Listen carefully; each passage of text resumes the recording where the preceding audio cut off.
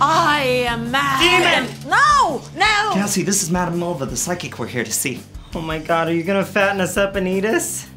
I'm not a witch. I saw Judy Tenuta in Shreveport, Louisiana, in the Shrine Auditorium when I was probably way too young to be seeing Judy Tenuta. And I remember seeing her on HBO. I remember the accordion. I remember, you cannot possess me, no. When Brandon said he knew her and could get her for the movie, I was very excited. I actually wrote Madame Mulva with her in mind. I loved her stand-up and some of the characters that she does, and I loved her like attitude and energy for it, so I thought she would be absolutely perfect. She was the perfect candidate for Madame Mulva. Judy just has this way of saying things with this guttural voice. Well, stop it. She really can land a line.